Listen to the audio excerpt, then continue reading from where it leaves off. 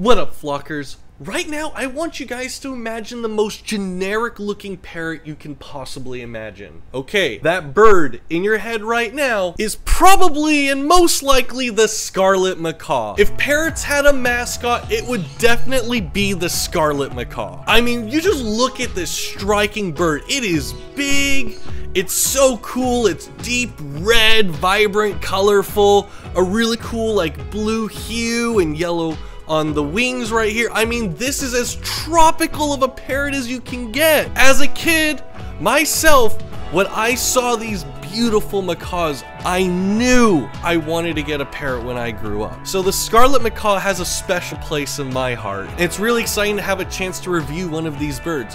Now this bird here comes from Omar's Exotic Parrots. They're my absolute favorite exotic bird store here in SoCal. So I definitely recommend you guys check them out, as I got a lot of my flock from them. The best store I've ever seen in terms of letting the parrots out and letting people interact with the birds. So at a young age, parrots know that birds and humans are in a flock together. Now they did not sponsor this video, but they were awesome enough to loan the Scarlet Macaw for me for this review. So with that, I thank you guys very much. Now the thing about the Scarlet Macaw is it is a big bird. I mean, it is a big bird, but it's not just a big bird. It has a huge personality. Macaws are like the prime example of like fun and colorful. They're incredibly intelligent too. I would best describe owning the Scarlet Macaw, or really any big macaw for this matter, as owning like a big dog. I mean, it's as close as you get to a dog with wings. I mean, they run all over the place, they hug, they cuddle, they can play rough, they'll relax and scritch, they make cute sounds like that. Right, baby? Oh, just listen to that. Right, baby? Oh, it's so cute. I love macaws, if you can't tell. But on top of that, they're also extremely loyal pets. I mean, macaws are one of the most loyal parrots out there, and they will be lifelong friends with you for your entire life. And yes, I'm very serious about this. Scarlet Macaws will generally live about 65, 70 years. Some can even live up to 80 years old. I mean, these birds are going to outlive you. And that is very important if you're looking to purchase a Scarlet Macaw. Now, I'll explain more in this video, so make sure you watch to the end, but these birds I don't really recommend for beginners. I mean, this is a very big bird, and that's kind of the big toss-up about owning a large macaw like this. This is better for an older, more experienced person, but if you are an older person, you probably don't want to get a bird that is going to outlive you, and you're going to have to figure out how to have that parrot taken care of when you're gone, because that's going to happen. Now, another thing about these Scarlet Macaws is they come from Central and South America, and there's about like a couple subspecies, maybe more. There's a lot of debate around that, where there's just like subtle colorations between the different subspecies. But Scarlet Macaws are often confused with green-winged macaws, because they're both that vibrant red color.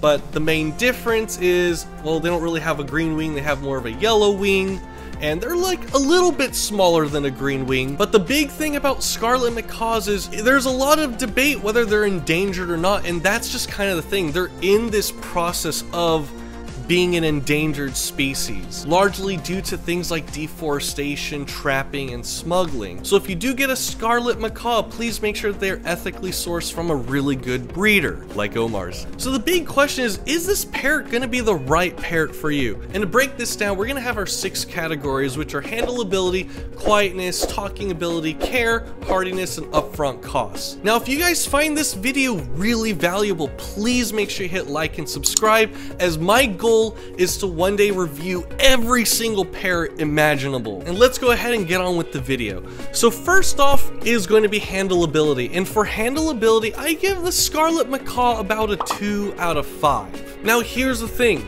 Macaws, overall, they are super affectionate, super loyal, super playful.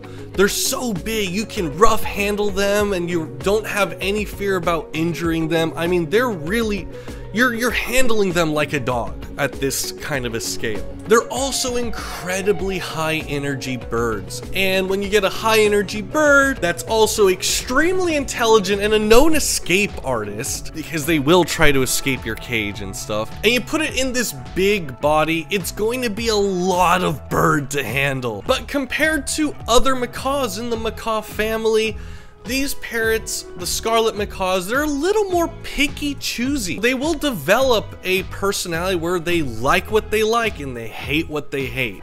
And you're gonna have to work around it.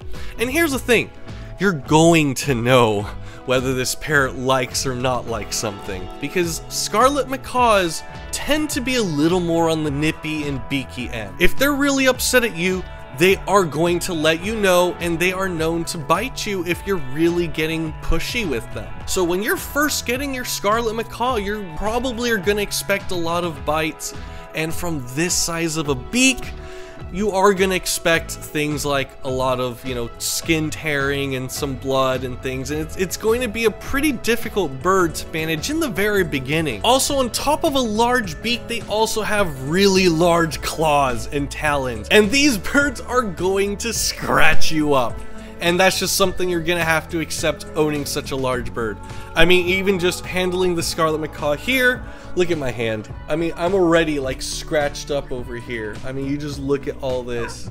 I have like scratches right there. It's gonna eat up your arm, and you're just gonna have to, you know, live with that, because it is a big bird and big birds have big claws, so be careful handling these. But here's the thing about these birds, once you kind of get the hang of them and they also develop that relationship with you, the Scarlet Macaws are known to become one-person birds, meaning they tend to prefer one person in the household, pretty much like the main owner, and they are just going to become really affectionate, friendly parrots to that one person. And they might end up being pretty mean and nippy towards other people in your household, so you have to be really careful with these Scarlet Macaws. There are ways, obviously, to work around that, and if everyone in your family works constantly with the Scarlet Macaw, you'll be fine, and the Scarlet Macaw will eventually tolerate everybody in the household. And they can end up being like pretty good parrots in your family. But you definitely want to keep up with the training to keep them friendly. Next up on this list is going to be quietness. And for quietness, I give the Scarlet Macaw a 1.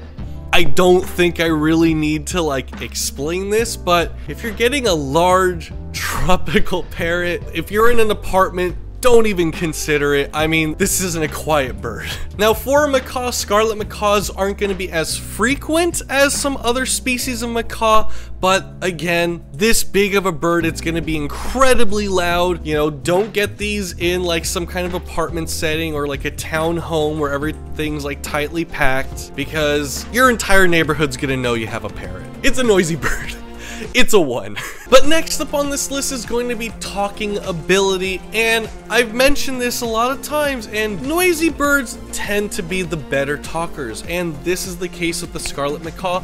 I give them a talking ability score of 4 out of 5. They are incredibly amazing talkers. These things are chatterboxes. They're going to be talking constantly, picking up phrases in your household. You can talk to it, have conversations. You'll get into arguments with your macaw. You definitely want to be very careful if you have a dirty mouth around one of these birds, because it's going to pick up that dirty mouth. It's going to pick up all kinds of sounds around your home, from like car alarms and your computer, you know, little parts of music. Obviously, if you want one of these birds, like, you're the type of person who wants a talking parrot. And this, guys, congratulations, this is going to be one of the best talking parrots you can get. It's not a 5 because there's still way better talkers out there in terms of the clarity. So the macaws, they still definitely have a very macaw sound to their voice box. So it's not going to be the most clear sound, but it's really clear for what it is. This is overall one of the best talking parrots you can possibly get, only beat out by about like a couple birds at best. Next up on this list is going to be care, and for care I give the Scarlet Macaw a score of 2 out of 5. Now, as far as caring for these birds, it's nothing out of the ordinary. So you're gonna put these birds on your pellet diet to get them a nice balanced nutritious diet, as well as just fresh fruits and veggies on the occasion to vary that diet. And you're also gonna wanna give them a lot of nuts. These birds definitely need nuts because they do need a little more fat in their diet. So things like walnuts and like large nuts for them to chew on, and just it kind of doubles as a toy for them because they're trying to figure out how to eat such a large nut, and it's just a good way for them to wear down their beak, use that big beak of theirs to their full advantage, and just to give them a healthy, varied diet. But the reason why it's a lot lower on the score is this is a big bird, and this is gonna apply to just about everything. I mean, just picture a small bird, scale it up, it's gonna scale accordingly. I mean, look at how massive this bird is. I mean, it's literally the size of a dog. I mean, just look at this. The beak, look at the size of the beak. I mean, look, it's literally gonna like cleanly take off a finger. I mean, you gotta be careful with these big birds. So as far as food goes, they're gonna be eating a lot of food. It's definitely gonna add up on your upkeep costs. And that's also where we get to the other things about caring for a parrot this large. For one, you're gonna need a really massive cage. You just need to get the biggest cage you can find. The biggest cage they make for parrots. The bigger, the better. They're so big, they have so much energy they need to burn. In the wild, macaws generally fly about 15 miles of distance every single day. And as such, you need the biggest cage you can get, and you need to fill that sucker up with toys. I mean, these birds are gonna be incredibly destructive. These beaks, they can bend like metal bars. So you gotta make sure your cage has really thick barring, and you're going to be going through a lot of wood toys non-stop. And you want to make sure that you get a lot of toys because you're going to have to wear down that beak of theirs. Bird beaks are always going to keep growing, and it can become a big issue if they don't find a way to wear that beak down. And now, the other thing is, even if you get a large cage, Scarlet Macaws are going to need most of their time outside of their cage. They're so high energy birds, you need to have some setups inside your home. So some people put up like stands around their house. Other people will build their own like jungle gym, or you can buy one of those expensive like dead driftwood trees that are just massive. You definitely need to get some things like that because these birds really need a lot of that room to burn off that energy and be entertained, stretch their wings out, and do stuff. And as such, I cannot stress more important, macaws, you really need to bird proof your home because these birds, they're escape artists, are gonna travel your house. Last thing you want is this bird to be chewing on electric wires that are live and getting hurt this way, jumping and gliding somewhere and like hitting against a countertop with a sharp corner. I mean, these birds, you really gotta be careful. For a parrot, this is as hardy as a parrot as you're gonna get, but again, birds, they're still a lot more sensitive animals. So if you're gonna free flight these birds, I definitely recommend teaching them how to actually fly on command and recall training, and then actually flying them outside in a safe environment with other people, because there are entire clubs and organizations who will free flight their parrots together because parrots are flock animals, and if you free flight your parrot alone, it probably isn't going to be a good idea because there's a lot of other dangerous wild birds that will try to take out solo birds like your macaw. And last but not least, these birds, macaws, are incredibly social flock animals. So I definitely strongly recommend that wherever you keep your macaw, it should be in the center of your home where there's a lot of foot traffic and your bird feels one with your entire family. So if you want a good, friendly, tame parrot, make sure you do that. Now, next up on this list is gonna be hardiness. And for hardiness, I give the Scarlet Macaw a score of 5 out of 5. This is about as durable of a parrot as you're gonna get. Now, again, just to clarify, parrots are not durable animals at all compared to mammals like dogs, cats. But for a parrot,